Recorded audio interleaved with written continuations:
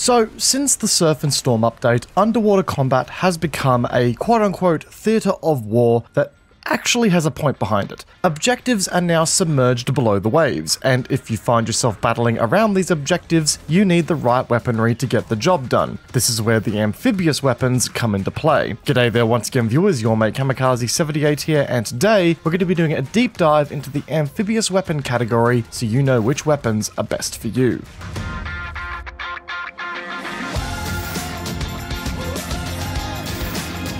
So, I've been thinking about how we're going to address the UBR-100 Frogman, the UBR-150 Sea Lion, and the UBR-300 Swordfish for a while now. You know, do we review each of them individually? Do we do a bulk round? Was it even worth reviewing them in the first place? Well, after some deliberation, and after the Surf and Storm patch actually making them, well, relevant, I settled on doing a big old bulk video for all of them. We're going to be discussing the stats of each of these weapons, discuss their uses, their limitations, and identify which of them is best for the playstyle of your choice. But beforehand here guys, if I can be 100% honest with you all, this is going to be a video that is very much a do as I say, not as I do kind of video. Because, well, I think the first thing we need to do here is establish some expectations and also establish that all of these amphibious weapons, no matter which one we talk about, are simply not worth using on land when compared against their more traditional counterparts. Now, that's not to say that if you like how the amphibious weapons feel on land or they just work for you that you should stop. You do you, gang, I'm not here to dictate your life, but if we look at these weapons from a statistical capability perspective, they fall short against all other options in many ways, and we'll go over all of that a bit more later. But what you are going to see here in this video is no underwater footage.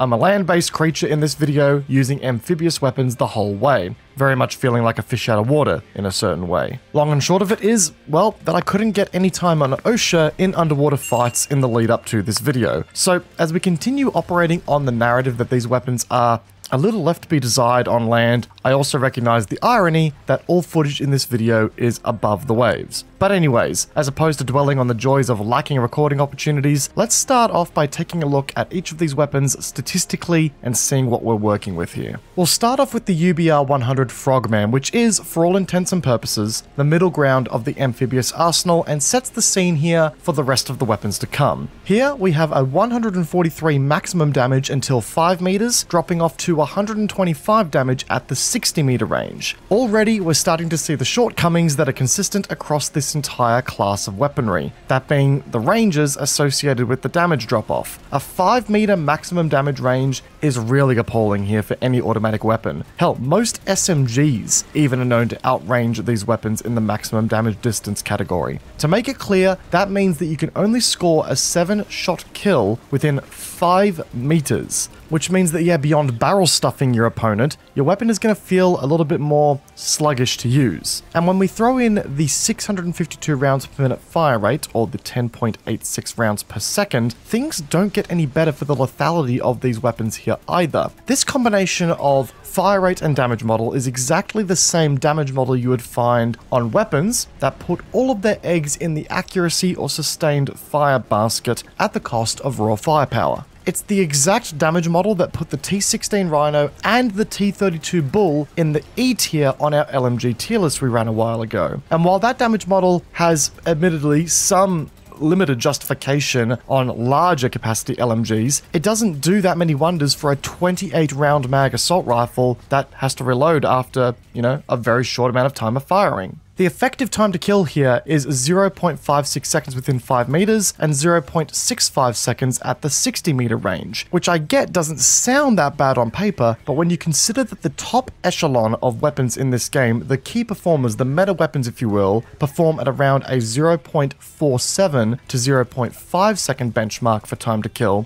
and then we start factoring in player accuracy and missing rounds, and the ballooning of the effective time to kill of these weapons, including the UBR-100 Frogman, starts to become a bit more apparent and a bit more unpleasant to use. Now, thankfully, there is a trade-off here, and it comes in the form of an incredibly easy to control recoil pattern. As you can see here, the vertical kick for the weapon is pretty light, with a small amount of horizontal deviation per shot. There is also no set horizontal angle here, meaning that the weapon is going to be operating on the axis of firing straight up, and the horizontal kick per shot seems to only be able to kick twice in one direction before being forced back towards the center point. So basically, pulling down on the mouse here is how you're going to keep this weapon on target. The cone of fire bloom here is also nothing really special, basically sitting on par with all other weaponry classes in the world, but at least we get some pretty speedy reloads, which makes things at least a little bit nicer, I guess. But yeah, there's really no denying here, guys, that on the surface, both literally and figuratively, there's nothing much special about the UBR-100 Frogman. It's very clear that the Frogman, and as we'll soon see, the other weapons in the category, sacrifice a lot for the pleasure of having the extended effective range in underwater combat, which is obviously the entire point of these weapons. I'm not arguing that here, but outside of that water combat, you have the NS-11C and NS-11A, which sport identical damage models with better damage ranges, muzzle velocities, reload times. It just makes more sense to run these weapons instead. And when you are either below the water or above the water and just feel like challenging yourself, that's exactly how the Frogman plays, like a worse version of these two aforementioned weapons. Which means that if you do want to use the UBR-100 Frogman, you essentially have to do the same thing as you would with an NS-11C or A, but do it all a tad slower, if you will. If we turn our attention to the other two weapons here, we'll see very similar trade-offs being made for the Amphibious trait, with each weapon having just slightly different approaches to the underwater combat side of things. Starting off with the UBR-150 Sea Lion, we see here that this weapon sports a 167 maximum damage model here, at a decreased fire rate of 550 rounds per minute, or 9.16 rounds per second. And once again, would you look at that, we're in the region of a similar time to kill, 0.55 seconds to 0.66 seconds respectively. Coming with that heavier hitting round as well, we can also see a bit of a bump in the recoil, so be prepared to deal with that too. In saying that though, this is a unique situation here where the Sea Lion actually has something unique kinda going for it here. It has a cone of fire bloom of only 0.1 per shot when moving, or 0.05 when still. That's something you don't ever really see on a 167 damage model weapon. So there's a little something here, a little nugget of good, if you will, going for this weapon, and it's a little bit more accurate over longer bursts against other 167 damage model weapons you may be familiar with. It's basically great for anyone who plays the new conglomerate normally and prefers to stick with that damage model as such, but do it underwater instead. Now, changing tune a little bit here, and we find ourselves at the UBR-300 Swordfish, which is a weapon you can actually get for free using the Surf 2022 redeemable code in the depot. And we move to the polar opposite here, cranking the rate of fire all the way up at the cost of damage per hit. This time around, we're looking at a 125 maximum damage profile with a corresponding 698 rounds per minute fire rate and, oh my word, that time to kill, 0.61 seconds for the best case scenario and 0.78 seconds for the worst case scenario, because this is the only amphibious weapon that drops 2 damage payload tiers over its damage range. Of all the amphibious weapons here, this is the weapon that sports the weakest effective payload, and noting that, you should really be taking every step you can to score headshots to make up for that lacking damage. However, we can also see that this weapon doesn't get anything in the way of leeway in the form of cone of fire, as other weapons with similar damage models also sport improved cone of fire bloom stats to make up for that increased rate of fire and lacking damage payload. That's not the case here.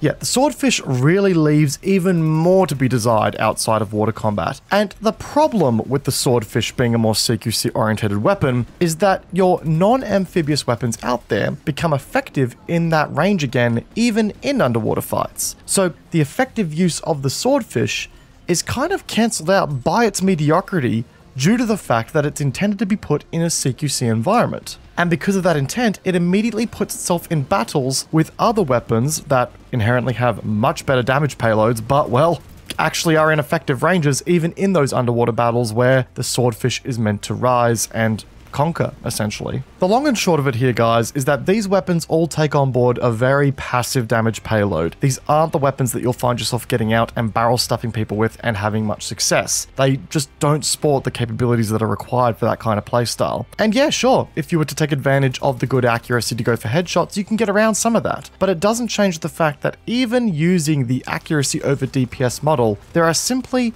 much better weapons out there that can get the job done a lot easier. Obviously, in the underwater space, the UBR-100 and 150 have their uses because they're able to reach out at range. But even the UBR-300 struggles underwater here as well, thanks to its CQC design, which inherently places it against just better performing weapons in that CQC space. And well, outside of the water, all three of these weapons simply have such a low skill ceiling that you're going to outgrow them incredibly quickly. And quite frankly, these are weapons that I will never pick up again in those fights above water, which is 99% of this game. So as a result, and as a conclusion to this video, should you be buying the underwater weapons? And if so, which one should you be getting? Out of the gate here, I think we can rule out the UBR-300. For one, you can get it for free anyway, so there's no reason to ever buy the sucker. But two, it's also the worst performing out of the bunch, and well, I just think its entire purpose is a little out of place in the grand scheme of things. As far as the UBR-100 and 150 are concerned, look, they're both serviceable weapons in the underwater field, but at the end of the day, underwater fights in this game are still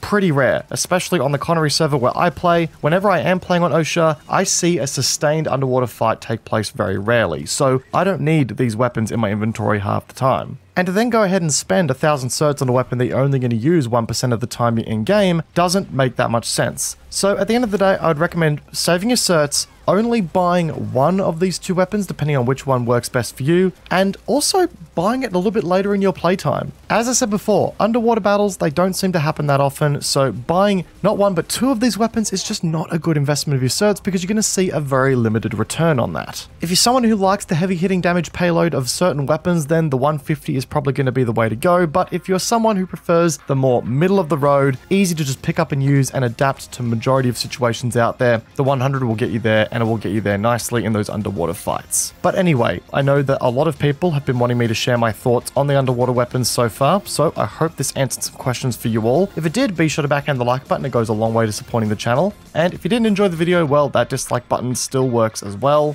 And also make sure you hit the subscribe button to stay up to date with whenever we do videos or go live right here on YouTube in the future. If you're watching this video before the 28th of August, we are currently running a charity campaign for the Starlight Children's Foundation of Australia, where we are raising funds to help improve the lives of sick kids who are here in hospital in Australia. If you want to support the campaign, I'd be greatly appreciative of that, and you can find the link down below in the description to learn more and to donate if you choose to do so. But once again, guys, I hope you enjoyed today's video. Peace out, and I will see you guys all in the next one. Take care, guys. Have a good one.